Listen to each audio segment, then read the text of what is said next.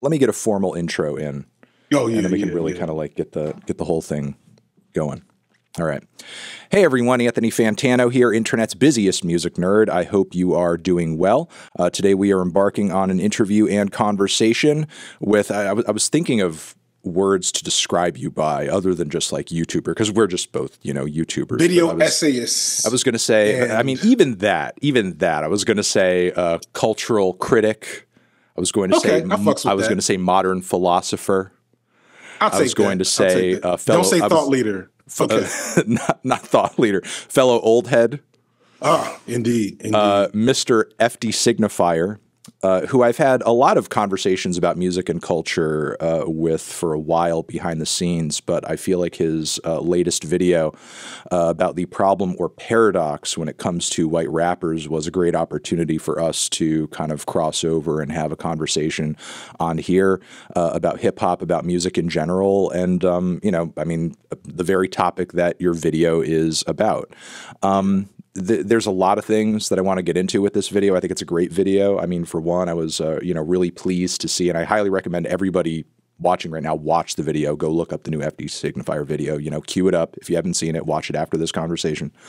Personally, I love the way you broke down so much of the popular music history, leading up to Eminem and beyond, and talking about rap rock and a host of other things, and we'll get into all that. But yeah, it's an excellent video. It covers a lot of bases. Let me clarify something really quickly. It's always so weird to me how people will watch a video and just hear random things I never said. I did not call Rage Against the Machine cringe. And maybe I just didn't enunciate that. Like I love you referred to them as being in that rap rock block, but like it's I understand because I lived through that era that like regardless of whether or not there are some good bands that came out of that movement, Rage, Linkin Park, so on and so forth, like critically speaking, that whole time period is looked back upon through a lens of cringe, because it is often the Limp Bizkits that kind of like dominate the narrative around that music. The Butterfly guys. Exactly. Yeah. So yeah, no, I get what you were saying there. I didn't, even though Rage is personally, Rage Against the Machine. Rage is personally one of my favorite bands of all time, but like, I didn't take what you said as a shot against them. That's just, if you're a younger listener or viewer, you may not necessarily understand kind of like the fact that so many people our age lived through that era, enjoyed that stuff, but then simultaneously around the 2000s silently started going, I can't believe I did that. It's like, So it's like, you're kind of living. Even admit I like Limp Bizkit. I think Chocolate Starfish was maybe when I got off the train a little bit. But as most people were. Yeah. Most people. Yeah. But everything up until that point, I was singing Nookie. I'll admit that shit. I will say one time I think it was like a private Patreon stream. I was like really feeling myself for my own memory at that point. And I was like, you know what, guy? Like it just popped in my head. I said, guys, you know what went really fucking hard? The first Limp Bizkit album, man, it went so fucking hard. Like the riffs were this was that. And I was like talking it up so much. And I was like, you know what? I'm going to play some of it. I put it on. It sucked fucking ass. And I was like, and not only that, but like the recording was bad and the drums and the bass were off and they weren't even like linked up all that time. I was like, man, I didn't remember how much this sucks. And I was like, I'm sorry, guys. I lied to you. I didn't really mean to talk it up like that.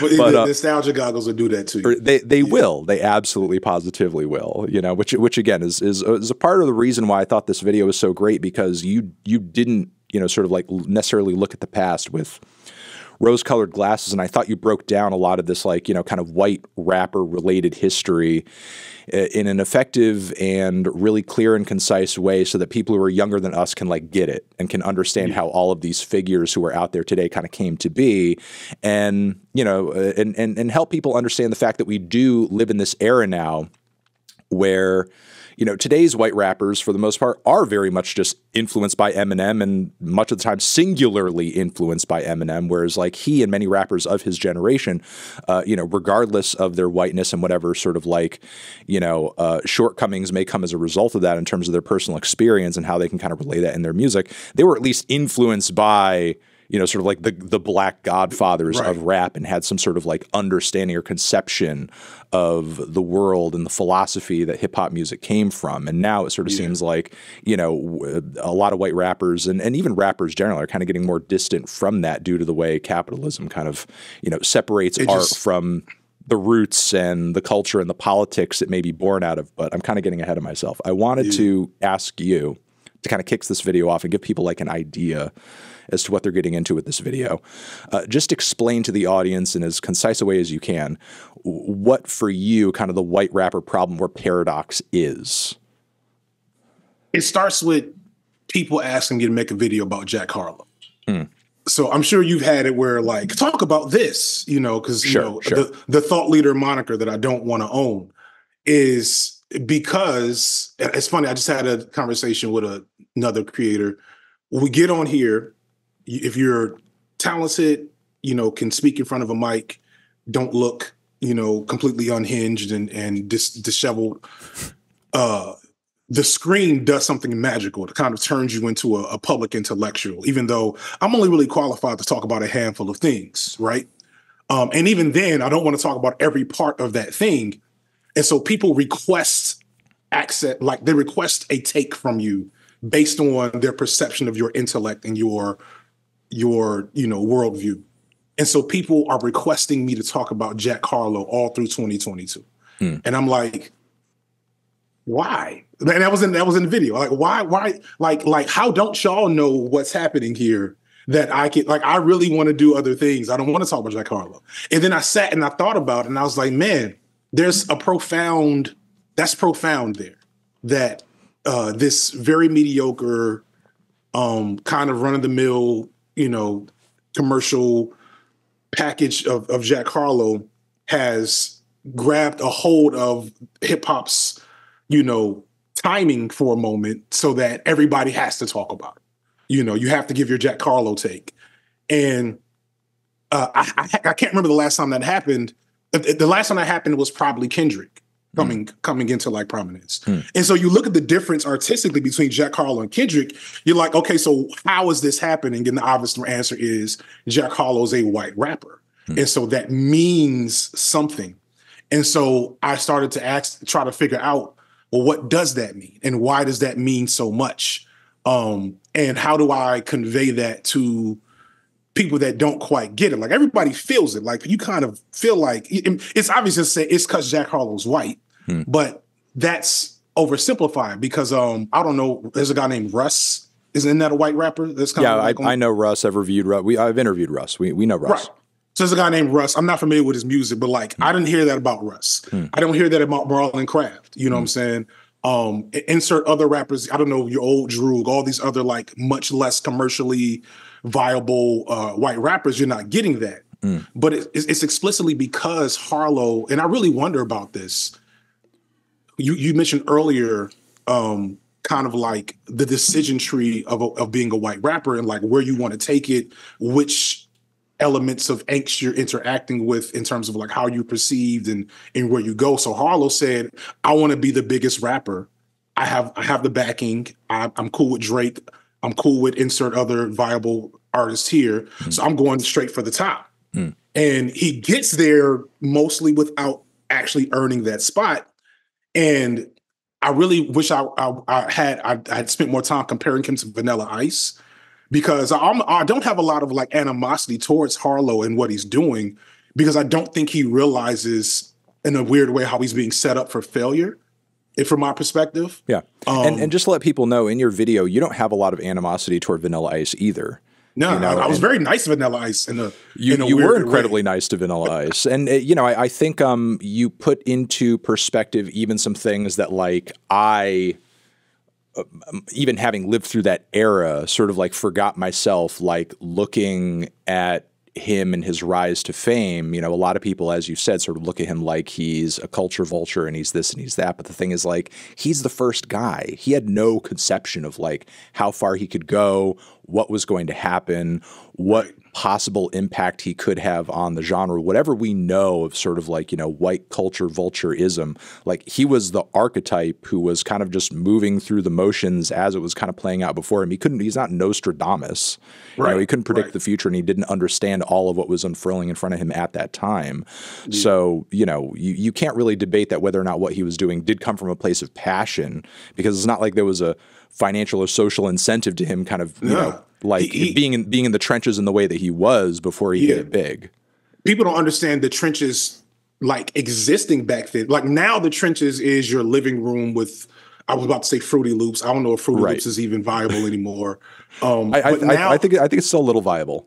Okay. But now the trenches is like your own basement and a lot of TikTok and Spotify uploads, right? Yeah. A lot of this is the trenches. Yeah. Before, the trenches was nightclubs, hole in the walls, nightly, daily, selling tapes. You actually had to cross social boundaries. Right. You had to do so much. And like when I researched him and saw he was a backup dancer and joining dance groups and rap groups for like a decade before getting his big break was becoming a regular performer at one nightclub. Right. That somebody happened to find him at. Excuse me. And so like, you have to respect that takes a level of investment in hip hop to want to connect to. And while there still was even then a level of privilege that came with being a white guy in the space, there's also like a ton of barriers, you know what I'm saying, that he had to travail through to get to a point to then access the privilege. Like as soon as he got spotted by the industry knows what's up. The industry ran with him, but everybody else up until that point was like, get your corny ass out of here. And he had to kind of consistently reprove himself to every other situation. And it makes sense that might have gave him a distorted sense of what his reality was once he got to the top. Sure. When I watched that Arsenio Hall interview, they're so contentious, and I completely get Arsenio. I'm pretty much on Arsenio's side because Arsenio's trying to get him to realize what's actually happening. Right. And he's like, no, I'm Vanilla Ice. I worked really hard to get here. People are hating on me for no reason, yada, yada, yada. And Arsenio's like, no, it's a reason. And I wish you would understand it because this isn't going to work. This isn't going to go well for you at the end of the day. And obviously Arsenio was right at the end of the day. Yeah. No, I mean, well, for anybody who's, kind of popping into the conversation, what we are talking about in so many words right now is literally like the white rapper paradox that you talk about in your video. Vanilla Ice kind of sets it up in a lot of ways, even though, like you say, there's not a lot of reasons to have kind of animosity toward him because, he's not conscientious of what's happening to him in that moment. But also in that Arsenio Hall interview, as I'm just recalling now, he does, as he says in the conversation, have a conception of, that kind of like cultural voyeurism or, being opportunistic in that way from the standpoint of Elvis, being a white figure in a black genre and the way he sort of like, well, he didn't like that, but it's like, doesn't the conception of Elvis being seen in that way enough to sort of like parrot that line in front of a black audience in order to get an applause line make him culpable or aware enough of it in that situation to maybe be more critical of him and be like, you probably could have done better because, even if what you're doing now is different, because it is hip hop, it's a different era of music, it's a different genre, it's a different culture. But in so many ways, it did kind of play out the same way. I mean, obviously in a much less glamorous way because, he didn't come out with as much good music and he's not seen as like, this classic figure in so many ways, but still, he had enough of a concept of that playing out in rock music. So, why do you think he didn't sort of make that same connection? I don't think he actually had a ton of a big concept of it. I think, so the other part of this video is funny. I got a comment in the video, maybe sometime yesterday, who said, I see Derek Bell all through your this video. And for those who don't know, Derek Bell is the father of critical race theory. And what I've been doing in between like overtly political stuff, right? Like a fuck the police or the black conservatives or whatever. Like I always lace my content with, we'll say the greatest hints to like the trappings of certain radical political ideologies. And so this video in and of itself is a video about whiteness and race abolition. Sure. If you catch it. And what I think the goal, one of the other goals of the video was to put those white fans that I have into a position where they think critically about what whiteness means. Because the way that racism and white supremacy and et cetera works is that whiteness is invisible. Like the concept of whiteness and white supremacy is mostly invisible until, you know, somebody a black guy gets murdered by the police. And then everybody kind of gets it for a short period of time. But in between, it's like it kind of floats into the ether. And going back to Vanilla Ice, I think he understood that the Elvis comparison was an insult, right? But I don't think he fully got that especially in the, you know, this is 90, 89. I don't think he fully got that what they're insinuating is how Elvis stole rock on accident, right? Because I think Elvis gets actually, upon research, Elvis gets a little bit of a bad rap as well, in terms of how much effort he put into staying connected to his original influences. But I mean, he himself also had to cross over through cultural boundaries, and he was even more of an archetype than Vanilla Ice was. He had no concept of how far he could take what he was doing at the time that it was happening. Right. And so that is the concept of that's kind of the paradox in and of itself, is that when you don't have a concept of whiteness, especially in terms of how whiteness acts upon minority spaces, just by you being there, then you are going to have a very understandable defense mechanism to being racialized in those moments. So Ice just thought they're hating on me because I'm white. Whereas Arsenio's like, you don't understand, these people cheering never cheered for a black rapper, but they're cheering for you. And that means something. And Ice also said in that section, and here's kind of the gist of it. He's like, I'm bringing hip hop to people that never listened to it before. Right. And Arsenio's kind of like, so what do you think that means? What do you think is happening there? What is that? What should that be revealing to you as the centerpiece of that attention? And the challenge is trying to effectively have that bubble burst be something that's an inception moment, as opposed to me lecturing. Like I never want to make the here's how racism works video. I will eventually. I got one plan. Those do numbers. But you know, but part of the reason for that is if I become the authority on the concept and I'm like the person attached to that awakening, then it becomes kind of my responsibility and it's less effective. Whereas I think people going through kind of a race consciousness growth experience, it becomes a more useful experience overall. And I don't think Vanilla still gets it, to be honest with you. I think it's a hard thing to get, because the thing is, like, you know, I understood the vast majority of the concepts that you were saying in the video, and you know, I mean, I guess what the point I'm trying to ultimately make here is, like, a lot of the stuff that you were saying, in order to understand them, you either have to have long studied music, culture, or have like a sociology degree, you know? And the thing is, like, it doesn't matter how old or experienced you are. If you're not using that time that you have on this planet to put in that work to understand, of course you're going to become as old as fucking Vanilla Ice is and still not get it. You know, it's like, just because you sort of went through that experience doesn't necessarily mean that you sort of, like, you know, got the lesson. That you got the lesson, or that you put in the work to understand it. You know,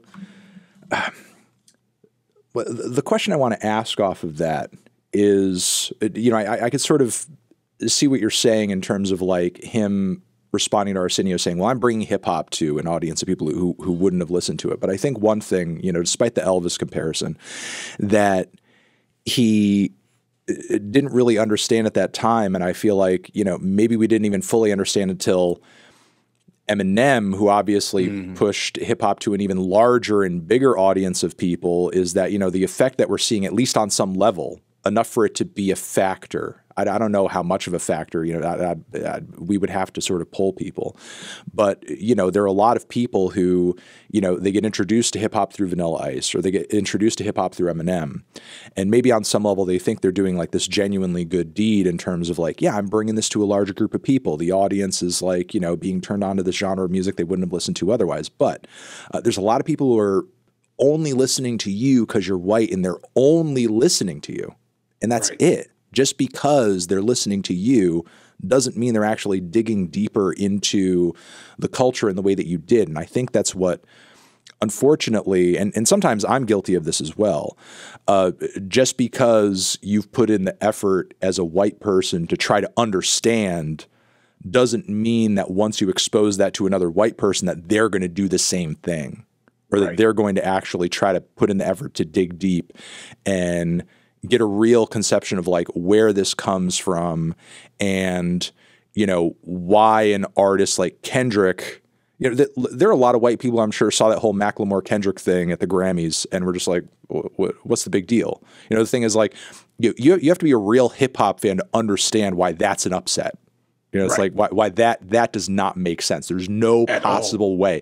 Even if a lot of the songs on that Macklemore record are catchy, there's no, like, once you listen to that Kendrick album and you see how great it is conceptually and musically, and you understand. Hold on, was that T-Pab that he beat? That was Good Kid, Mad City. That was Good Kid, Mad City. That's even worse. In a way. It's even worse in a way because like it's a more commercially viable album. You could see the Grammys just looking at T-Pab and not fucking getting it. But I can understand that. But Good Kid, Mad City is like. It's like fucking Lion King in terms of its like universal enjoyability, and storytelling and so on and so forth, So the thing is like, you have to be a real hip hop fan to sort of see that and be like, this makes no sense. This does not compute.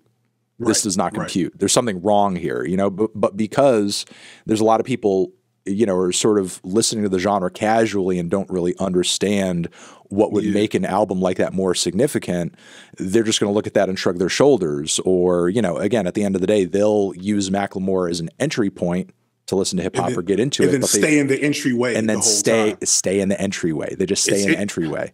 I can't remember who, somebody cool watched the video and was like, reminds me of the fact that Eminem kind of hates a lot of his fans. He does. He actually does. He does. He does. And like we under, somebody told me that Gen Z never really tried to cancel Eminem. So if I was wrong about that, I'm sorry. But like some of the criticism around Eminem is like that he purposely created this massive toxic fan base, right? But if you actually go back and listen to his music, he's constantly telling his fans to fuck off, telling his fans, if you only listen to me, you're shitty. Telling his fans, if I let's do the math. If I were black, I'd probably sell half. Like that's like the second album, and also telling his fans not to act like him. Yes, like so much he's trying to, but he, that's the paradox. Like Eminem, don't get me wrong, Eminem is not like I watched another good video. I wish I could remember this guy's name. I'm gonna shout him out later. I watched this video. He said, it's like Eminem is not your ally. He said Eminem's politics are probably like Joe Rogan. So like, let's not make Eminem into like this ultra ally guy. But, he did do his best to be like critical of the position he took. And I would argue that I imagine that his disposition towards his fans and his overall discomfort with like being Eminem is part of the reason why he entered into this late career trajectory of making like a different type of hip hop. Like Eminem could easily be making songs with insert any top tier rapper right now. Like he very easily could, but he's making songs with Logic. You know what I'm saying? Like he doesn't have to do that, but I think he's more comfortable kind of leaning into that alternative hip hop indie space because it absolves him of some responsibility to manage this this critical development of a fan base that is incredibly unprepared to do that. They heard Eminem, they heard Lose Yourself, you know what I'm saying? They put it in their workout mix. And then they voted for Donald Trump. Like it's right. So it's like I can understand him being like, you know what? I'm gonna just leave that alone and hope somebody figures that out for them. Because I think that's completely true. You get this, and I have that. So like, and to empathize, I have white fans who have watched all of my videos and heard me say all of the things, and I've tried to, you know, manage and escalate and de-escalate at times the antagonism I have toward, you know, whiteness and white supremacy in my content to make it palatable at times. And it doesn't matter either way; they still don't get it. There's a certain amount that still don't get it, and they may get it eventually, right? It may be some other experience or thing they encounter that makes them understand it, right? But that when you're trying to make art and say my art also has a responsibility of the social political development of these people, black, white, or otherwise, it is it's a challenge that's almost unfair to an extent. And then when you're Eminem, who again, Joe Rogan album hip hop guy, is not, we're maybe expecting too much, you know? Yeah, I mean, it's not to say anybody's absolved, but it's a lot to ask of some random music fan, you know, who again has, you're talking about asking a genre of entertainment to do a job that frankly the school system should be doing, and also overcome social barriers that much of the time are there by design through segregation, through redlining, through, you know, whatever host of existing or pre-existing systems kept society racially separate and disconnected. And that's a tall order for a rapper, you know, to sort of like for the one white kid in a black area from the Detroit suburbs, for a white rapper, for a black rapper, for anybody, you know, to speak to any audience that is clued out of, which again, many of them are clued out of it because it's by design. It's the system makes sure that they're clued out of it.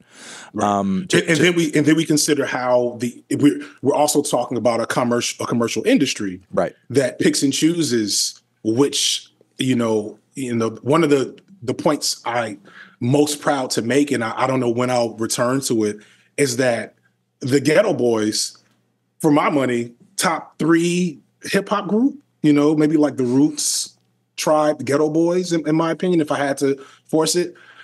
The Ghetto Boys have minimal cachet in the same hip hop circles that would proclaim the Roots and Tribe as greats. The Ghetto Boys don't have a lot of space there.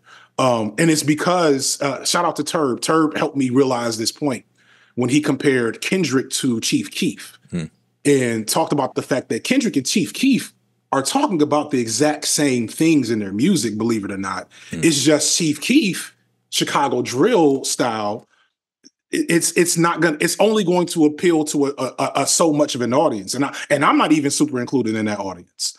And that forces him into a category. I kind of lost train of thought here. It forces them into separate categories in terms of what they're talking about, even though what they're talking about is actually the same exact thing. Yeah. And so that kind of just speaks to how you can't rely on a commercial industry to have any level of responsibility in a social political development of a community or a fan base, et cetera. You can try your hardest. You should do your part, right? But it's kind of a wasteful effort to be overly critical of how these figures fail to do their part or don't do enough. When that should be you know, marching in the streets around your actual politicians' actions. You know what I'm saying? I think I want to get into this next big question because I think it's something that you didn't explicitly put in your video, and maybe that's like for a reason. I mean, we could go off of what you were just saying, but I think you know, people who have been watching have maybe enough of an idea as to what we're kind of inferring when we talk about kind of the white rapper paradox. But like in your view, is the white rapper paradox escapable? Is it avoidable? Because you know, as I saw in your video, there are like some artists who you kind of shout out and point to in terms of like, you could see that they're white and they didn't necessarily get in the position that they're at because maybe they're just like doing it good for a white guy, you know? And you know, examples that stand out like that are like LP and Aesop Rock. You know, Right. I mean, Aesop Rock is continually cited as like having immensely great flows and also being one of the most verbose rappers ever, you know, Right. up there with Jizza and beyond. Right.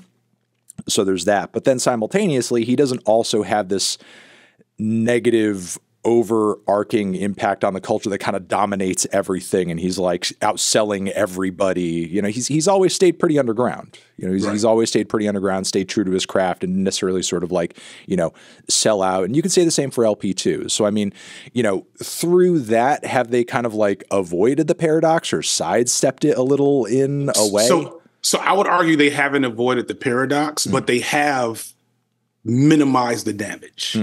If that makes sense. I think the paradox, as long as we're under white supremacist, capitalist patriarchy, insert left-wing, you know, progressive talking points there, as long as that exists, then there will always be that the potential for those problems, or that impact will always be there. But by, you know, you made a good point when we talked. You could I'm sure at this point you could easily have insert popular rapper here standing next to you every other time we see.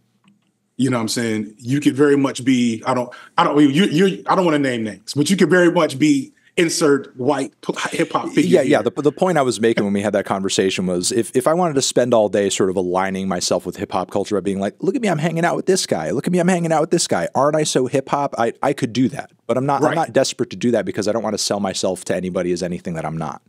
You know, like I have an opinion on it, just like I would any other music album. You know, obviously it's different, you know, culturally and socially, but you know, that's my approach, and I figure treating it like everything else is the best way to, as you were kind of saying earlier, because I have my own impact too, just like a white rapper would, minimizing damage. You know, I feel like treating hip hop as a special case, positively or negatively, and, you know, making it obvious to people that I'm like desperately seeking the approval of hip hop fans and hip hop culture would probably not have a great outcome, not just for me, but also for the genre in general and the artists I'm covering. Yeah. The shout out to John Lewis, the right wing hip hop blogosphere thing is a thing. Is that a happening. thing? I think it's a thing. You know, again, let's not get into shitting on certain people, but like it's definitely a thing from my perspective. But I brought that up to say that the damage starts when you kind of bite the cookie. And if I'm fair, I think everybody should be avoiding the cookie at this point in terms of like, how can I become a hip hop megastar? Because it's all exploitative. Right. Regardless of who's in front of got the microphone. The cookie being like the ladder to the top. Just right, like the ladder to the top. Going full cash cow. Right, like nobody's innocent in that process. But specifically in how hip-hop historically has operated as a culture, and with the origins of hip-hop, and with hip-hop's radical potential, when you are... If Aesop Rock decided to start doing features with Drake, you know what I'm saying? Or back when he first came out, Jay-Z or 50 Cent or Ja Rule, so he could put himself out there as the next white rapper, he would have still been very clever, still had amazing flows, etc. But, you know, he would have kind of created a bigger gravitational pull of this white kind of, you know, almost parasitic fan base that is damaging to the culture as a whole. And the next thing you know, we have Lil Mabu. You know what I'm saying? Can I blame Eminem for Lil Mabu? Probably not. But can I draw a straight line from Eminem to Lil Mabu? Pretty easily. You know what I'm saying? And like that's kind of that is what, if I had to give advice, actually I cut a little bit of this out, but if I had to give advice for white people looking to participate in hip hop, whether as artists or as purveyors, It's just think about the unintended consequences of your aspirations. You know, think about how think about how you got there in the first place, right? Are you here because you really love hip hop, or are you here because you want to be like insert hip hop figure? And that's those two slightly different, I think, rationales.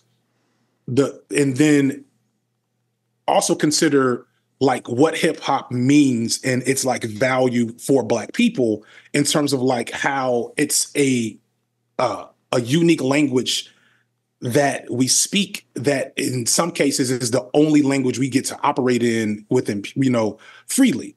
And so now you're kind of like taking up space, and it's like, all right, we can work around you. But as you take up more and more space, it's like you're not leaving space for the rest of us. I cut a visual about like just the other week, Kamala Harris was in Atlanta. And so they shut down the expressway.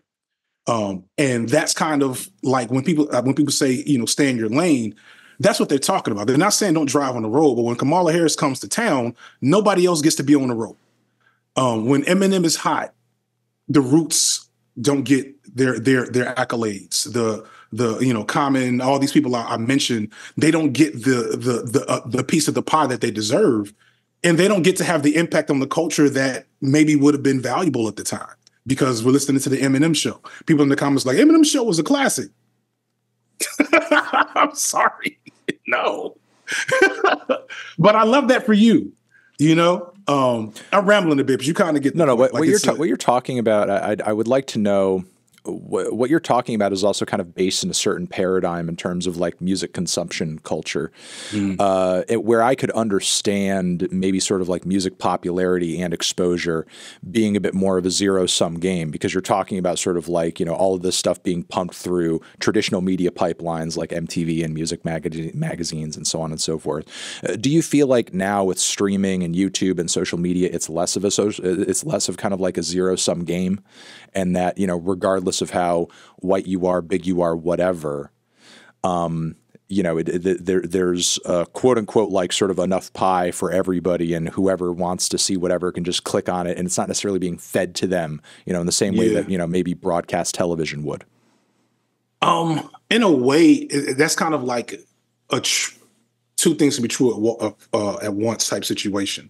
So it's possible for, you know, remember he had a couple of hits a couple of years ago. Don't know going back to you, baby. What is this guy's name? You know. Mm-hmm. He was an artist a little while ago from Jacksonville. And according to what I got from his story, he literally just started making music in his basement and suddenly had like a top 100 hit on the Billboard charts, right? So like that can happen.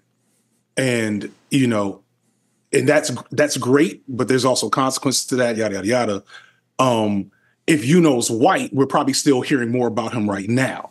And so that's kind of the paradox, is that, you know, was a, you know, large Black guy with freeform locks. And so the algorithm gives everybody a shot at the pie, but everybody doesn't get a same shot at the same size pie.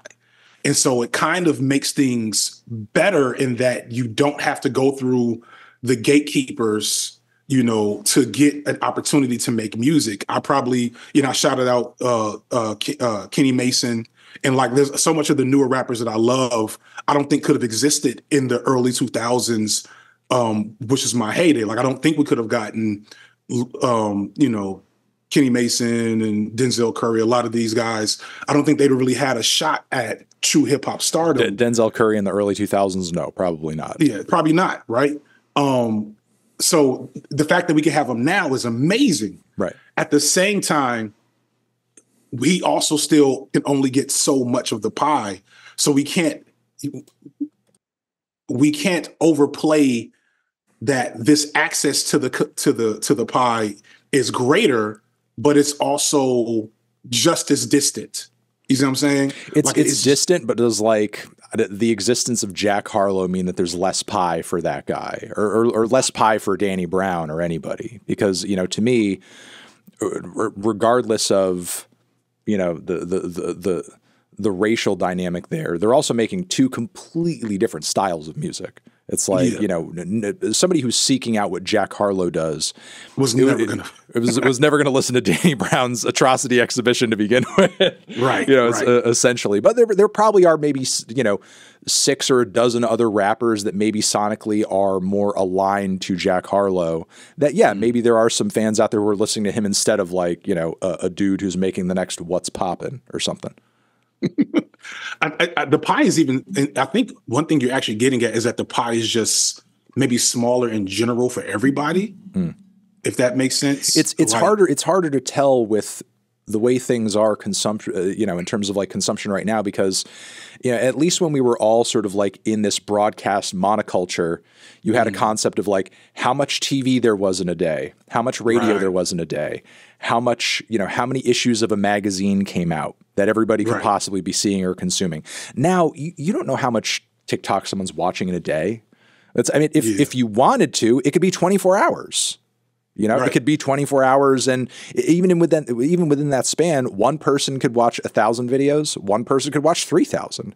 Right. Within that same span of time, somebody could be streaming a 2-hour-long experimental concept, post-rock, whatever album, a certain number of times, or somebody could be listening to a new 2-minute Lil Nas X single dozens and dozens of times. You don't know. Right. It's hard to tell how much consumption is going on. And even when you look at somebody's Spotify page in terms of like, oh, they have 2 million monthly listeners, even then it's hard to gauge. Right. Like what that even really means, especially with songs being 1 hour and 45 seconds these days. And also bots. Right. So I think what we're really then talking about is not so much like the individual creators piece of the pie that they earn through their art, but also the presence in like the cultural zeitgeist. So my kids could probably pick Jack Harlow out of a lineup because we turn on, the TV on Thanksgiving and he's doing this halftime show. We see him in commercials, we see him win BET Awards, etc. And so with Black folks in particular, for hip hop, we're talking about low key erasure, and that's where the unseen danger comes from. Is that which ideas and which images are taking up space as well in like the grand scheme of media consumption? Because although like I don't watch TV anymore, barely, right? There's still so many people that's their main form of consumption.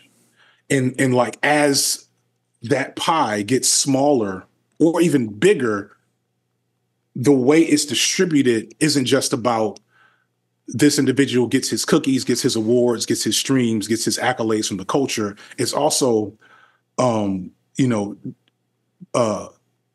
the Hoes doesn't get to influence the world of hip hop like maybe it should, because it has to share with so many other things.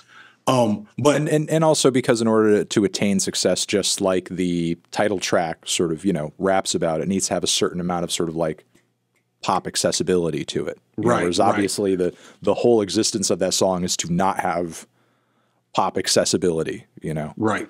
And then Scaring the Hoes actually did really well, though, if I'm not mistaken. It did do well commercially, for both of them. Probably better than Jack Harlow. So, and that's the irony, right? That's another ironic thing, is that if I'm not mistaken, and I this is all gleaming from like Twitter, Twitter scrolls, but so many of the big mainstream rappers are struggling to sell tickets, not getting a ton of streams, etc. And it is the underground indie, more challenging, interesting hip hop acts that are at least making their money back. Yeah, they're playing the long game. Yeah, they're playing the long game. But I mean, even when you could say being mainstream was more viable, toward the start end of the 2010s, and it wasn't to the point of exploitation and pop crossover, EPMD, the crossover. I think there's a lot of people, this has been sort of like a narrative for years that, if you're younger and you have no idea what the hell that song is, you should listen to that track. But still, it's like these artists, Fetty Wap, for example, who come with one hit and they have their moment and they disappear and they sort of like, have that kind of like very, very tiny run. This has been a thing for a while. And in that period of time, Danny Brown hasn't left, JPEG Mafia has only gotten bigger and more relevant. There's a lot of underground rappers who have just sort of steadily been building their cult followings and are now enjoying the fruits of that labor at this point. And now that's what everybody, if they're smart, that's what they really want. They don't want the irony of J. Cole's, not the irony, it's not the irony, it's the prescience, I think is the word I'm looking for, of J. Cole's diss to Lil Pump now some almost 10 years ago. Right. On KOD, where he's basically saying you're going to be on Dancing with the Stars or Love and Hip Hop. That dude literally, never mind the track, that dude literally made a YouTube video sitting down with him and trying to explain that to his face. He went the extra 10 miles. He really did. You can't be mad at him for not trying to live his politics. He said, I'm gonna sit down with this brother and I'm explaining to him how he's got not just me fucked up, but the whole game fucked up. And here we are, however many years later.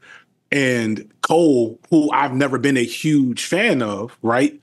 I like some Cole, but I like newer Cole. It's interesting. And Cole's probably one of the, usually I like their early stuff. I think his new record is one of his best.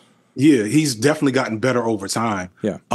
But it's also I think more the smarter rappers, the rappers who have the capacity to think more critically about their careers. Yeah. You gotta look at J. Cole. That's an important delineation because there are a lot of rappers who quote unquote make ignorant music, but they know that they're being exploited in the music game and they know how to sort of, use that to their best interest, and they know the importance of like owning their own stuff, even if they're not making, the next TPAP. Because, look, at the end of the day, there are some very conscious records put out by rappers that have shit business, acumen, honestly, and frankly are getting totally or people that over. act conscious, and once you start those interviews, you're like, oh, that as well. And then there's but yeah, going back to so I'm sure DaBaby would love to have J. Cole's career. Sure. Even for that wave he had a couple of years ago, that was a blip on the radar compared to the trajectory that Cole's been able to have. And bringing it back to the conversation about, white rappers. So Cole is such a unique figure in that he's had that longevity, grown it slowly, and kind of has a great influence on hip hop explicitly. But will his ideas, will his music be able to impact collective culture? And I think that's a thing about hip hop that when I talk to, going back to my mentor, Dr. Ball, because Dr. Ball's he's an older Xer, right? So he's I grew up under hip hop. He was making hip hop in that moment. You know what I'm saying? He's of the age of the oldest generation creating hip hop. And in their moment, he explained to me, with them, they thought they were about to win. They thought this was Black people, Black youth culture, Black liberation ideology.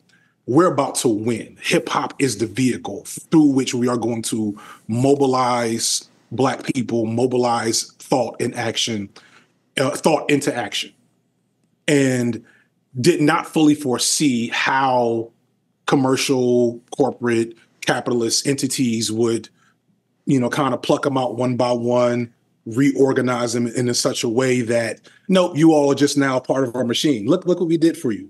You're now part of our machine again. But the original reason why he thought that was because hip hop was such a ubiquitous, penetrating force for not just Black folks growing up in these, urban population centers, but for Black people across the country.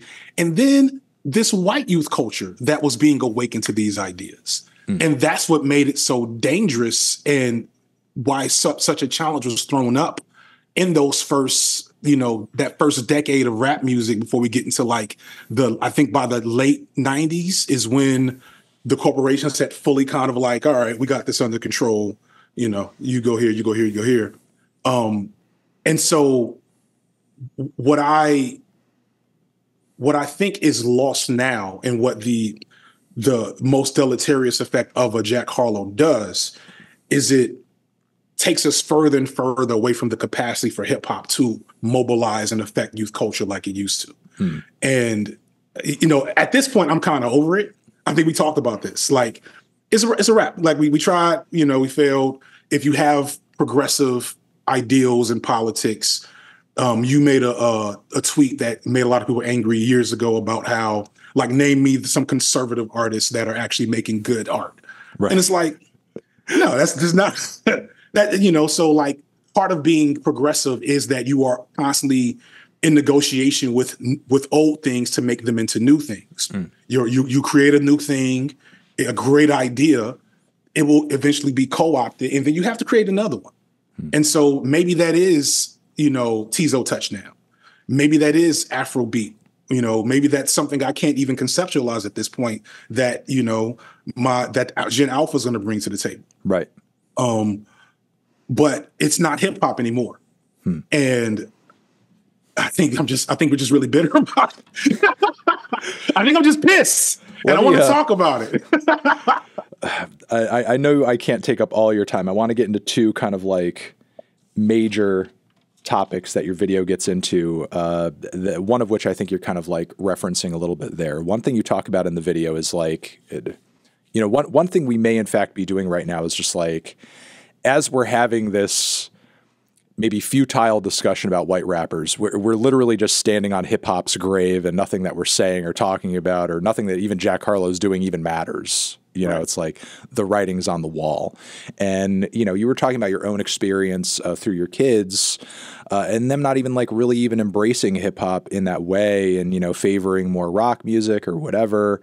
And, I wanted to know your thoughts because, while you don't exactly sort of like act as if you know what's going on, or sort of like, how exactly any of this is going to go. But, knowing what we know about capitalism, knowing what we know about kind of the direction of the music industry and racial dynamics in America, how do you see all of those factors working as we potentially move forward into an era where hip hop is not the zeitgeist, and you have Black artists embracing other genres of music where, and this is not necessarily a connection you made in the video, one thing that's been able to make hip hop work in so many Black artists' favor and has prevented sort of like whiteness from impeding at the level that maybe it could, is that there are certain elements of the sound and the genre and the culture that once you apply it to a white face, it doesn't work. It just kind of, it feels off. It doesn't feel right. Yeah.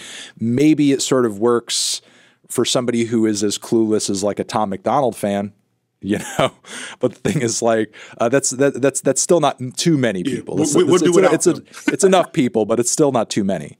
Right. Once you see Black artists who are sort of like moving out of that space and are competing in lanes where people are going to see white people doing the same thing and not have an issue with it because that barrier is not there. It's kind of weird that white guy's making rock or something, or making this genre of music or that. Without that sort of like barrier or sour taste hitting you, and there's like an even more, maybe you could say, uneven playing ground, because just because a Black artist enters into a white space, there's still going to be that kind of like internalized bias of people to consume art from artists or people who they sort of see themselves in, or they see themselves represented by to some degree.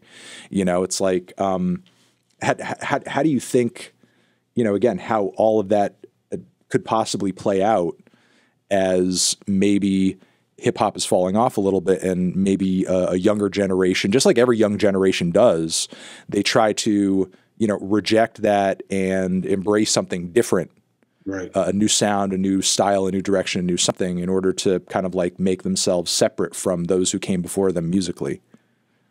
So I think that'll end up being like a kind of a dichotomous thing that, and I'm gonna just embrace hopium here, as the kids will say, and believe that the youth are better off. I think there's something to be said, and this is not a line of argumentation that I'm known for, but there's something to be said about the way that so you spoke to, like, it doesn't quite work with a white guy, right? Certain elements of hip hop, most elements of hip hop don't quite have the same impact. Yeah, yeah. There's a reason that we all internally cringe when we like look at a guy like Slim Jesus. Right. Or like again, Lil Mabu, who is just like using not just hip hop, but like, you know, he's one of these white kids that saw drill music on the internet and sees it as blood sport. Yeah. And just like, look how cool this is. Look how violent this is. Look at how, you know, insane this is. Oh man, they're shooting each other. They're doing this. Right. They're doing that. You know, he's looking at it like it's cowboys, like it's cowboys and Indians on the TV. Yeah. You know, in the 1950s. And he wants to jump in that and play too. And it's like and it's weird. It's weird. It's dangerous. Yeah, it's absolutely weird and dangerous. There's two things that can happen here. So that imagery exists with or without hip hop. One thing that like I get frustrated with, you know, your black conservative bootstrap, you know, Ben Shapiro type. Well, hip hop is the reason why black people crime, And it's like crime existed before hip hop. And it looked exactly the same. The fashion was different maybe, but the functional elements of how crime worked and how communal dysfunction worked existed well before hip hop, will exist after hip hop. However, hip hop made it an aesthetic, and it defined blackness and specifically black masculinity for a generation at this point. And so that had a lot of deleterious effects. This is something I kind of get into in the Kanye videos. You know, that kayfabe. It's like, you know, you cannot exist, black man, you cannot exist outside of this aesthetic paradigm that we have manufactured on your behalf and have sold to the whole country. So that's you now, right? So as you get Lil Yachty making a Pink Floyd remaking Dark Side of the Moon, basically. Sure. Right. And you have again Tizo and all these other figures saying, okay, we're going to take some elements of this cultural aesthetic and we're going to pair them with all these other things. We're kind of literally break the mold on how these young black folks can look and experience the world. I think there's a lot of opportunity in that for things I can't even conceptualize, but positive, good things that I can't even fully conceptualize myself, for how young black people define themselves apart from hip hop. And while hip hop either maybe hip hop dies and is reborn in some way, maybe it just expands, or maybe it just becomes the thing. Maybe it becomes what jazz is to hip hop. You know what I'm saying? Where like very few people listen or even like engage with jazz, but if you listen to hip hop, then jazz is still alive, right? Right. And then on the flip side, God willing, these white youth that are consuming hip hop from a pure consumption standpoint and not thinking about the grand ramifications of that consumption, they are Slim Jesus thinking this looks cool. I want to, get me a gun. I want to go do hood rat shit with my friends. When you kind of remove, or at least make it so much harder to quantify and like package blackness as it has been via hip hop, when you make that less of a perfectly corporate backed, you know, product, it becomes harder to just sprinkle throughout the culture. And now people have to be at a minimum more active consumers, maybe, you know what I'm saying? And the zeitgeist probably still, you know, continues, but it has to be, there's an opportunity for disruption that's coming, or that we're already maybe in.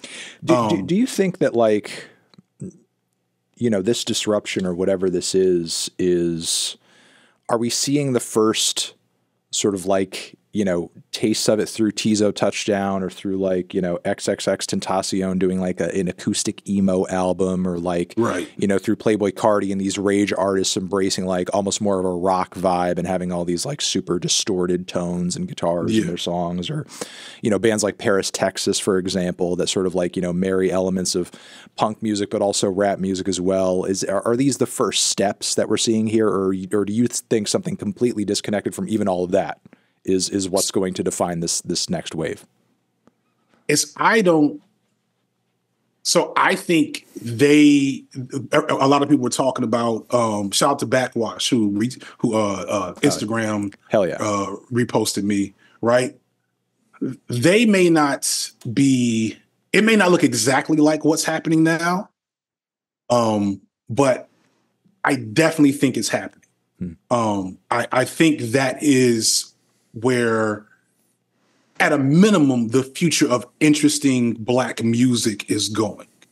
You know, and it's going to and it's going to still be like, and that's the interesting thing. Like, people say, well, it's not Black music because it's not X, Y, and Z, hip hop, whatever. Like, no, it's going to still be Black. You don't listen to Paris, Texas, you know, Tizo without catching all the Blackness still within the music, but it's just kind of broken out of the you know, the corporate sponsorship framework. Well, you know, so not to interrupt you, but I think this is an interesting detour. Also, something that I think is important to kind of address here, because there is this like perception of like, what is Black music? What is white music? What is perceived as like Black? What is perceived as white in terms of like sound and aesthetics? You know, will these artists be perceived as Black artists when they're making white music? There are rappers who, you know, you didn't necessarily say explicitly in the video, but like colloquially or sometimes as a joke online, people will bring up, you know, artists like Logic or artists like Childish Gambino or artists like Hops and be like, oh, well, that's a white rapper. You know, like stuff like that. But the thing is, like, you know, when you make that joke, there's a lot of people who will nod and agree and sort of get what you're talking about. Though, no, that is a Black rapper who's making Black music. But because of like who they're influenced by, be it Eminem or be it like, you know, the nerd rap culture that, you know, guys like MC Chris, who I love that you shouted him out in the video, sort of like pushed out there, they're perceived by audiences, sometimes both white and Black, as a white artist or an artist who makes a white sound, regardless of like what their race is, you know? So it's like, so I don't know exactly what I'm asking here, but there is like that weird perception there. And where do you think it comes from and how does it get broken? Well, I don't think it gets broken because I think it just has a toxic discourse is really, cause like, you know, but it does come from a real presumption that people have. It does. Because it's truish. Like, so take a Donald Glover, right? Take Childish Gambino, who I shit on so much, but I'm a huge fan. You can't shit on anybody as much as I do. If I shit on a person enough, except for Drake, if I shit on a person enough, it's because I really do like them on several levels. So if you listen to, one of the reasons why I liked even the old Childish Gambino, that's very cringe now. Like, that's the funniest moment in the video is his house cat bar, the house cat punchline. That shit is hilarious. It's because he was speaking to a particular Black experience in his music that had not been allowed to enter into hip hop. The cul-de-sac, that suburban Black, somewhat detached from Blackness, trying to reclaim it, being forced to survive whiteness experience is a Black experience. And will then make you accessible to white audiences, and the sound is going to be different. But to me, that's still Black music. And the fan base and the discourse is what makes it toxic. Because, you know, going forward, I called Awaken My Love gentrified funk. Because I was like, I've listened to Gil Scott-Heron. You've heard Gil Scott. We've heard Funkadelic. We've heard Maggot Brain. Yeah, so I was like, this is cute. I like this enough, but also it's missing. You know, this may have been out of from my perspective. This is out of his real like range of abilities. I mean, look, it's a good album. It's got the grooves, but it doesn't really have that kind of like free, open, explorative energy that a lot of great. You know, like if you're a real funk fan, You're not used to these like little 3-minute vignettes that are like, you know, it's got a super concise pot. It's, you know, you're used to not enough coke and heroin in the production process. You're used to James Brown screaming his brains out over like this, you know, expansive, you know, 8-minute thing. And he's going on about how he's a sex machine. That's the wild funk energy. Yes. Yes.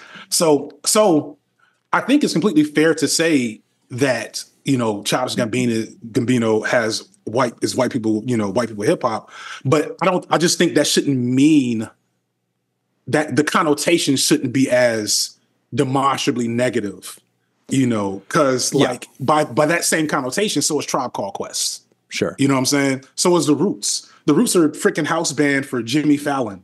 Sure. I love them, but like that's kind of cringe, you know? So it's like, you know, the discourse is more toxic than it needs to be in that particular argument.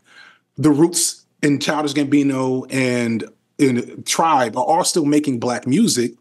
It just has enough features to get a wide, you know, alternative hip hop, you know, white based fan base.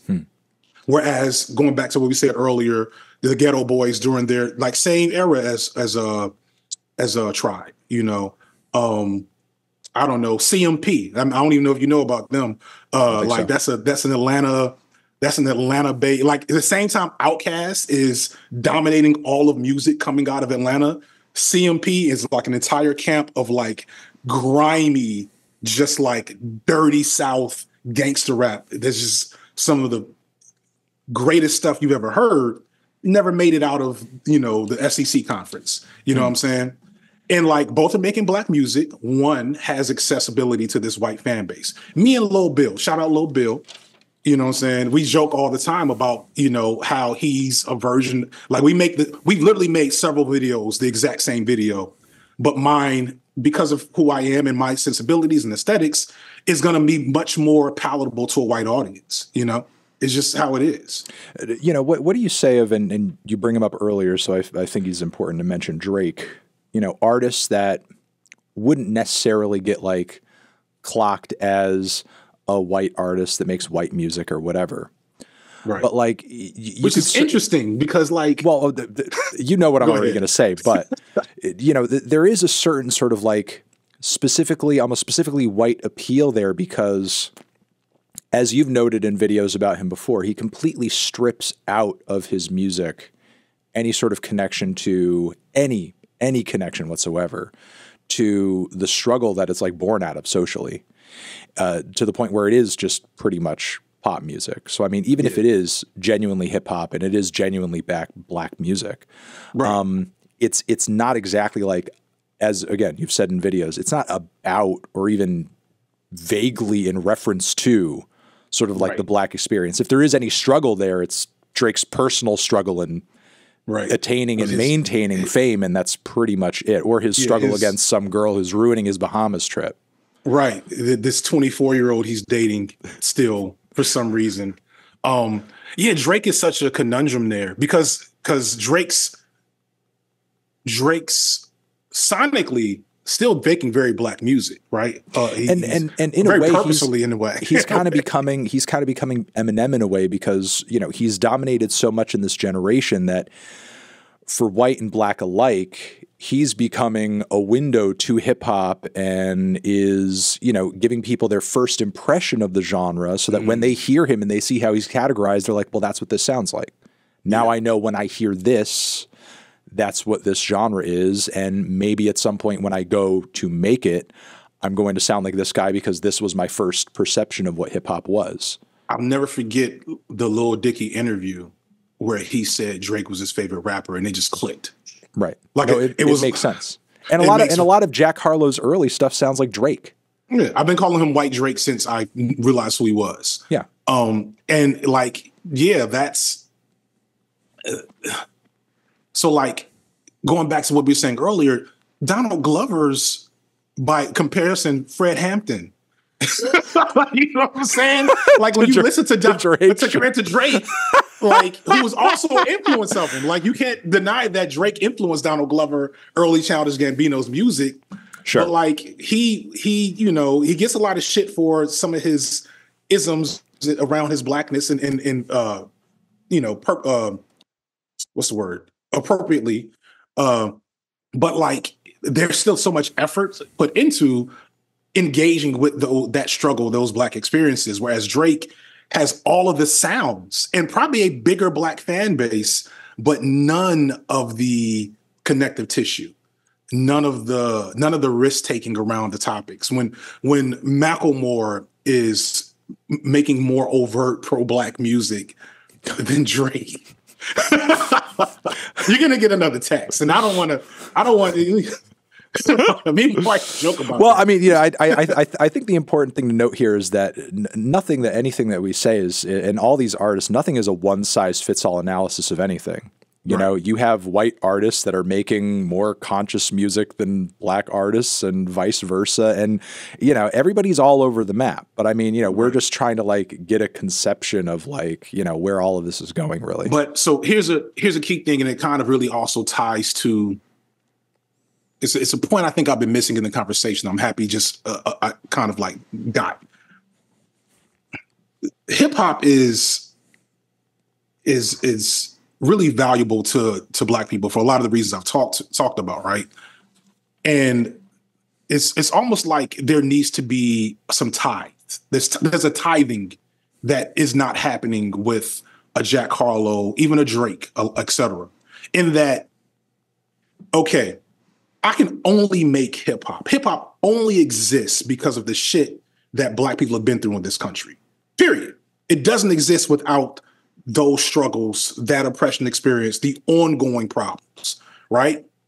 But by some caprice, you know, some blessing of creativity, the confluence of all the forces creates hip hop within these Black spaces.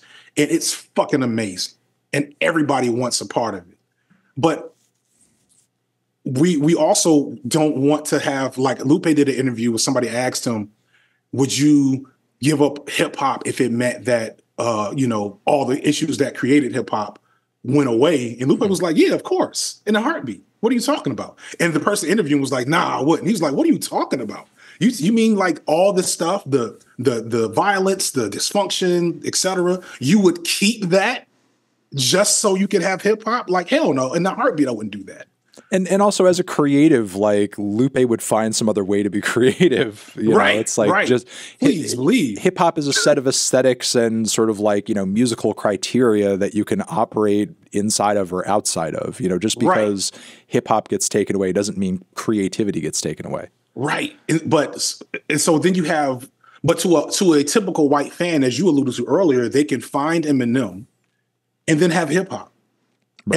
And have to go through, like when you go to even a guy with as sketchy a past as MC Search and all these figures before Eminem, they had to offer, for lack of a way of putting it, you know, these nominal reparations in order to participate in the culture and the music. There was a nominal, not what it needs to be. You know, people are gonna get mad at me for saying that. Not what it needs to be, but there's this nominal acknowledgement that as I enter into enjoying this art form born out of sheer dysfunction and pain, I'm gonna offer a blessing. I'm gonna offer a token of my appreciation, and I'm gonna deal with the cognitive dissonance of being white here. Like if you're a Kendrick fan, you're a white Kendrick fan. When Black of the Berry, I don't know, when Black of the Berry drops in 2015 as a white Kendrick fan, what do you walk away? I'm not asking you in particular, but like that had to be, or God willing, it was some type of experience that grew your typical white Kendrick fan into something a little better around these issues.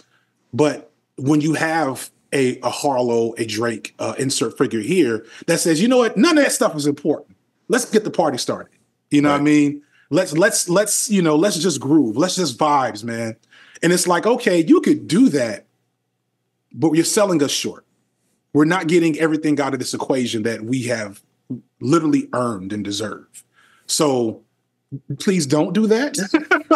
you know, and you know, and the thing is, like, not to sort of like rain on the sort of creativity or expressions that people want to make, because even at the root of hip hop, there's always been just sort of like party music, carefree music, so on and so forth. But you know, you probably recall around the 2000s or so, And maybe this is like what we need to get into next, because I think this is like, really the problem that is kind of plaguing this whole thing. I think you bring up white rappers as like the conversation point, but as you sort of inferred earlier, underneath that, it's the commercialism, it's the capitalism, it's the exploitation, industry-wise. But I remember around the 2000s, Chuck D doing, maybe it was like a Hot 97 or a Breakfast Club interview or something, saying like, there's always been party music. He was saying on air, Chuck D was saying, but now it's like, it's off kilter. It's like the conscious stuff doesn't get played anymore. The stuff that's like politically aware doesn't get played anymore. And now it's just like, gangster this, banger that, party this, club this. It's like, there's no room for the commentary. There's no room for the stuff addressing the struggle that, has also been pivotal. And now we're sort of moving further and further away from that. The first rap song I memorized the lyrics to was called Self-Destruction. I don't know if you recall this. It was like a, remember the 80s and 90s, there would be the super songs. So like We Are the World. Mm-hmm. So Self-Destruction was like KRS-One. I'm going to Google it when I stop talking. But my point is, even though I would probably cringe at it now because it's probably a bunch of like, pull yourself up by your bootstrap bars. Right. At 12, that song was like a huge hit. And it was just about uplifting Black people and divesting from negative behaviors. Sure. And it was like a number one hit everywhere in hip hop. And you also still had, I don't know, not just Tribe, but like, who did Tennessee? Zingle Amadudi was the name of the album. Arrested Development. You had all these other, he's completely correct that there were these other elements. So if you took hip hop, if you wanted to engage with hip hop, you couldn't just party all the time. Right. You had to sit down and hear KRS-One lecture you about racism and stuff. You had to sit down and hear Chuck D tell you Elvis was a hero the most, but he's never been, you know what I'm saying? You had to do that if you wanted to do hip hop. Right. And then now they just, it's kind of like, I don't smoke, but it's kind of what I think they've done to like weed, I guess, where they've just made all of the, can we do that? I don't know, it's with Twitch. No, it's fine. It's fine. Okay. But like anything that they said, look, we're going to, take all of the most useful parts out of it and just give people exactly what they want from this product. Right. That has happened where, the radio could play MC Hammer and again, Public Enemy in the same like hour block. Yeah. And it's now fine. That never happens. And it's fine. And people were used to it. Right. Like, that's another thing that we don't think about is people will often argue, that's because people don't want to hear that. Like, no, the mediums through which we engage with the music they do impact our brains and our tastes. So if you never are challenged to hear, conscious hip hop, of course you're not going to develop a taste for it. But, 20 years ago, again, these other songs that were conscious hip hop records were huge hits, dance party hits. Self-Destruction, you should do a reaction. No, don't do a reaction to it. It'll get you drunk. But you're gonna get. I'm setting you up. I'm sorry, but like if you listen to it though, it's a party song still. Right. It just happens to be talking about stopping Black violence in the hood and putting down guns, etc.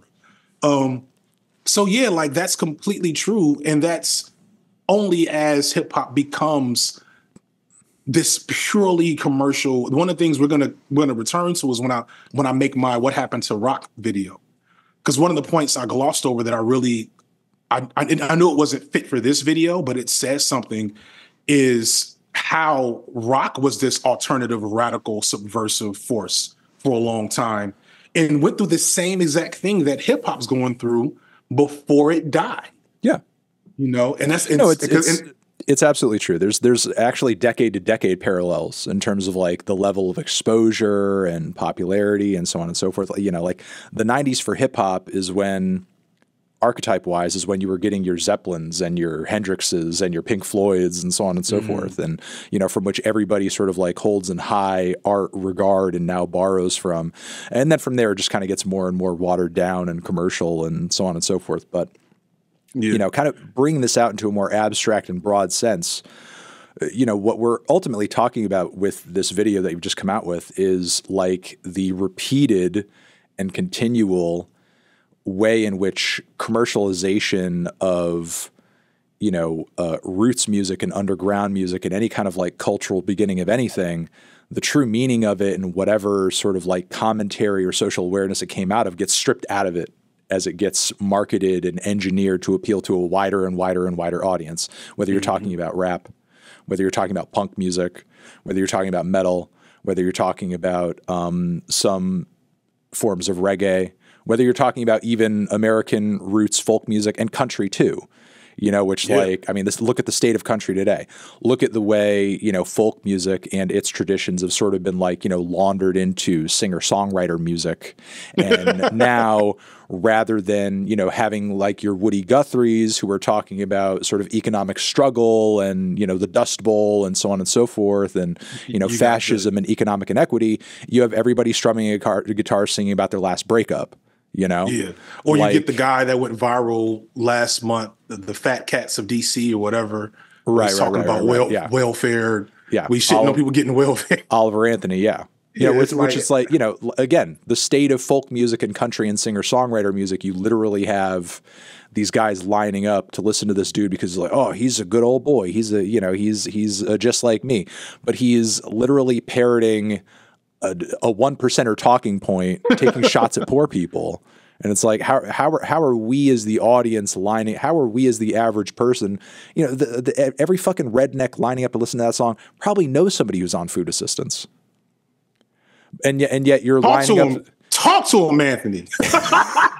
And yet you're lining up to be like, yeah, fuck those guys. Fuck those guys.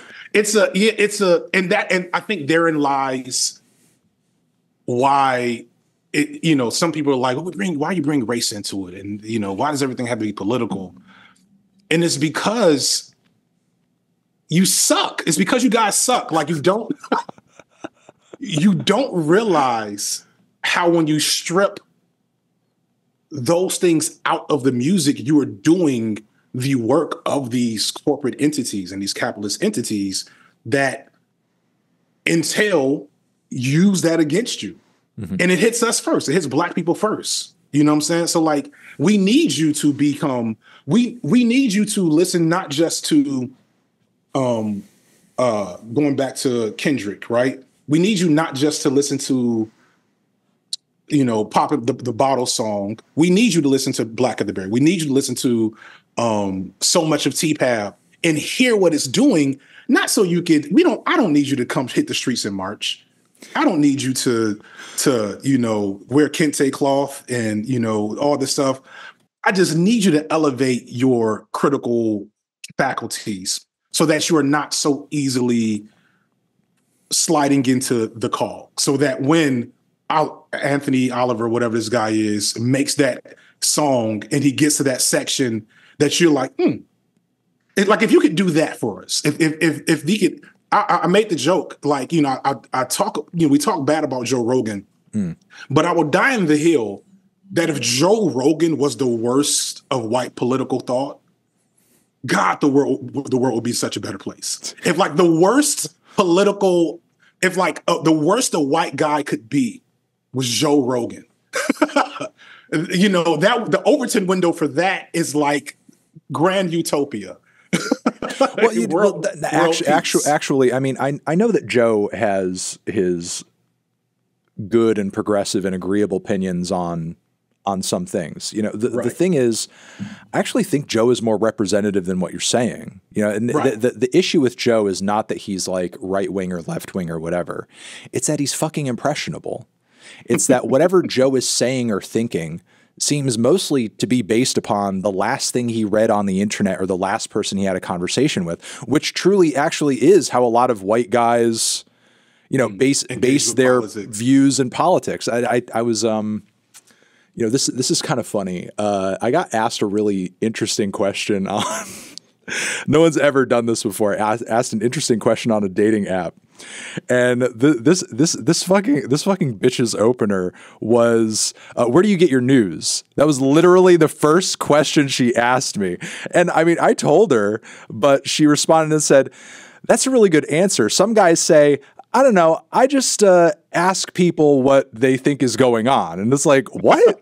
That's how you find out what's going on in the world? You just go on a random street corner and you say, what's going on? What's going on? But the thing is, like, some people, they do base their politics and their perception of the world based on, like, the last conversation they had or the last opinion that they heard some random person say. And that's no way to build an understanding of the world. And the thing is, like, and it gives a ton of power to the Rogans, but also to the music, to the arts culture. Sure. To like influence that. It's like, all right, the last thing I heard was Drake's 21-year-old, I'm just gonna make her younger every time. Drake's 21-year-old girlfriend is being an asshole on this trip. I'm gonna think, man, that seems like a really serious issue in the world right now. Yeah, and so you have Rogan, because people like, I think like Cornel West has been on Rogan, right? Yeah. If the next four people are like ex-Proud Boy administrators, it throws off the balance for them. Right. It does. And the thing is, like, and don't get me wrong, and you do have a valid point in that, like, would I take Joe Rogan over the most angry, foaming at the mouth white supremacist? Sure. But there's a certain danger with Joe because he'll just sort of say anything off the cuff. And the thing is, he has this massive platform. And the thing is about the psychotic white supremacist is most people can clock that there's something wrong with that guy. Most people see that guy. Sure, that guy does convince some people, but most people, white and black alike, see that guy and they're like, I don't vibe with that. Joe just seems so agreeable to just about anything that most people sort of like have a neutral or somewhat positive opinion about him. And then all of a sudden he's just like, the vaccines are fake and they're going to kill you. And it's like, well, hold on. Well, it's like, I know you're not a rabid right-wing psychopath, but you do have 20 times the audience of the Nazi. And you just said this the craziest fucking thing that's gonna frankly put a lot of people in danger. That I think what you're getting at is, bringing it full circle back to like the overall theme of the convo for, run-of-the-mill white guy that gets like, I don't have the luxury of just seeing what happens with the news. So what are you guys, I don't have the luxury of that. Right. I have to be explicitly engaged so that I can remain critical and stay alive, for lack of a better way of putting it. If I'm not aware of certain political, economic movements, that could mean, a danger to me. Whereas, if for a certain population, when Donald Trump got elected the first time, they were like, what's the worst that could happen? Right. And they were right. For them, that was a completely reasonable response because they were in a particular socioeconomic standpoint then, and that probably hasn't changed for them.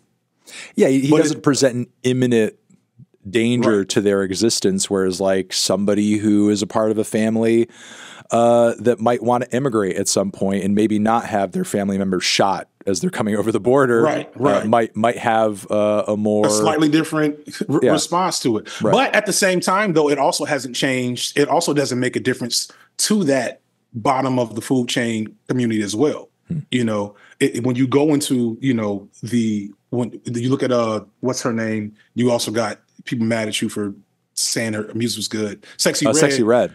Talking about being a Trump voter or whatever. Right. And it's like, I don't give a lot of energy to like wanting to like make the 30 minutes FD Signifier take down of Sexy Red's politics. That seems really stupid.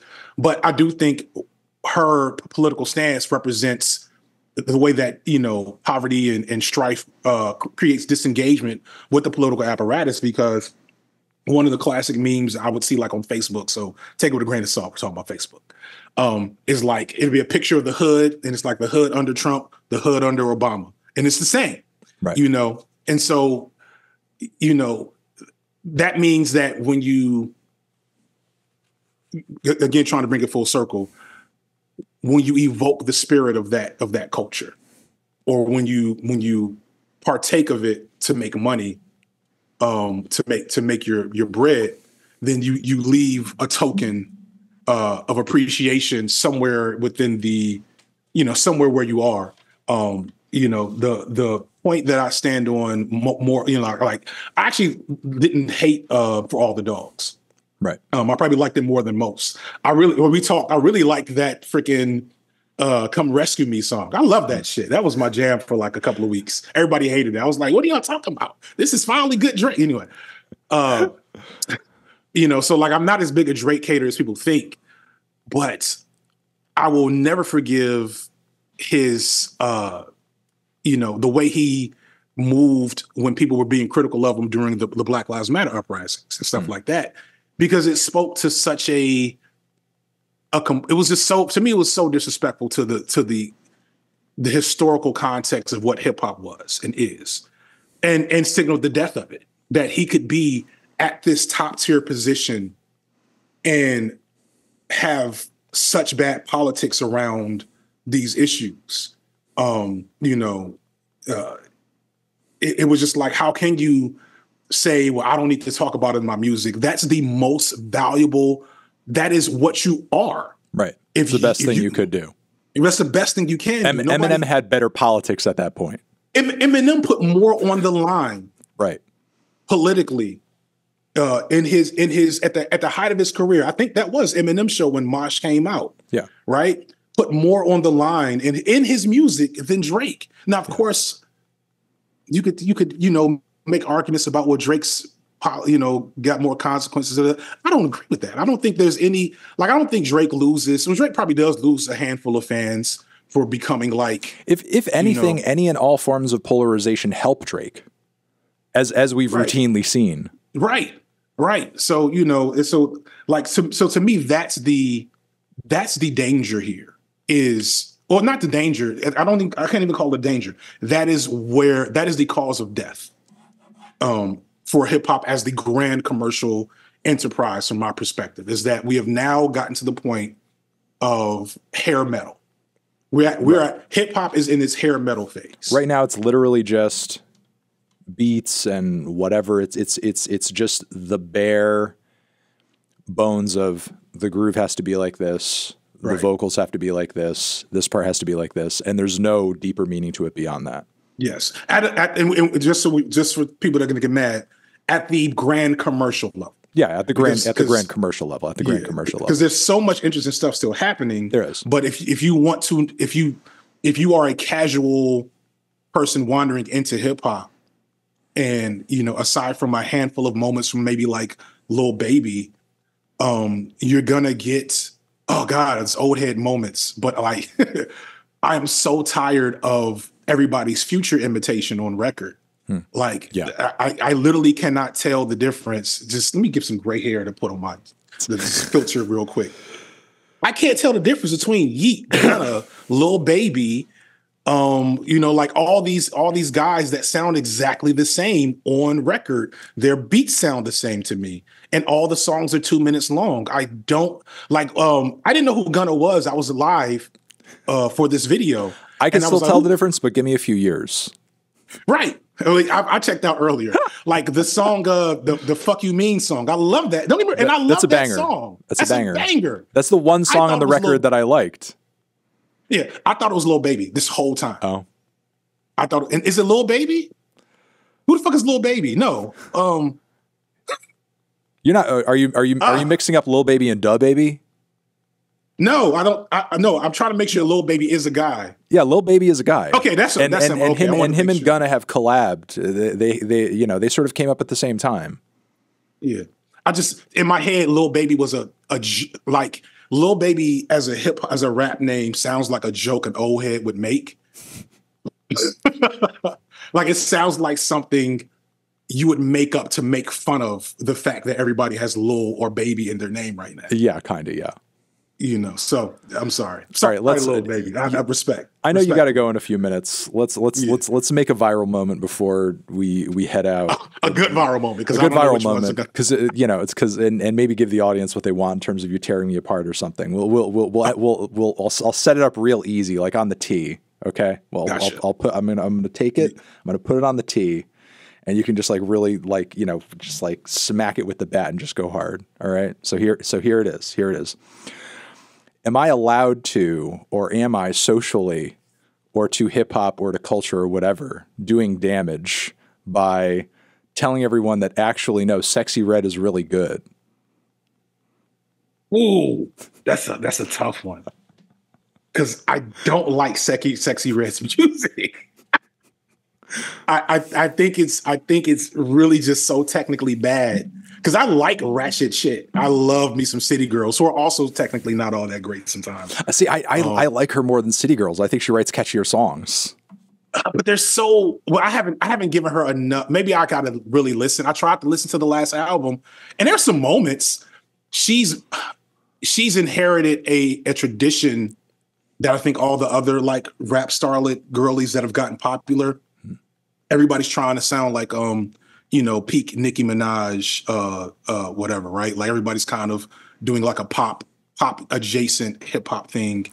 I mean, I kind of disagree because, like, you know, I mean, as she sort of says on her song, you know, "Female Gucci Mane," she's no, Sexy's different. That's no, she's different. She has that one bar in her new record where she's like, "I'm Sexy Red, I ain't no singing ass bitch." And yeah, like, that's true. She's not a singing ass bitch. So I love her for that. I think of to go deeper, like Baby Mother, like that. I wish we could switch them out, because I think Baby Mama's technically better. But I will say, I can't. But here's the thing: I don't think Sexy Red being popular is doing harm to hip hop. So I'm allowed to like Sexy Red. You are allowed to like Sexy Red as the clear authority on all big things black. Right. And hip hop too. And hip hop as the clear authority of all things black and hip hop. I bestow upon you. My audience is going to be rocked to find out it's okay for me to like Sexy Red. It is because the truth is, I liked Kaya. Sure. I liked Trina. I did a whole video about this. You know, the thing is, like, I feel like there's a lot of people, especially, you know, white people in my audience who are like exposed to nothing but hip hop Twitter and are doing nothing but engaging every day in like the grind of like, okay, take out one or two rappers, the rest you lose forever. Who's better? Is it Kendrick? Is it Cole? Da da da da da. And the thing is, like, they have no conception, because it's not a part of the discourse, of like ratchet shit. Yeah. And, you know, that sort of vibe and that sort of energy. And look, I've had my moments as well where new iterations of that, I was like, no, this isn't good. You know, and I think my biggest regret with that was probably Waka Flocka Flames Flockavelli. And look, at that point, I was into Dirty South stuff. I was into Lil Jon. I was into like all that shit. But then when Waka Flocka came along, I was like, no, there's something wrong with this. But then like years later over time, I was like, actually, I kind of missed something. The reappraisal of Flocka is definitely necessary, because I was teaching at the time. And so like I was around the kids and they were on it. And I was like, no children. He's not. This isn't, but like they played it, and I was like, it's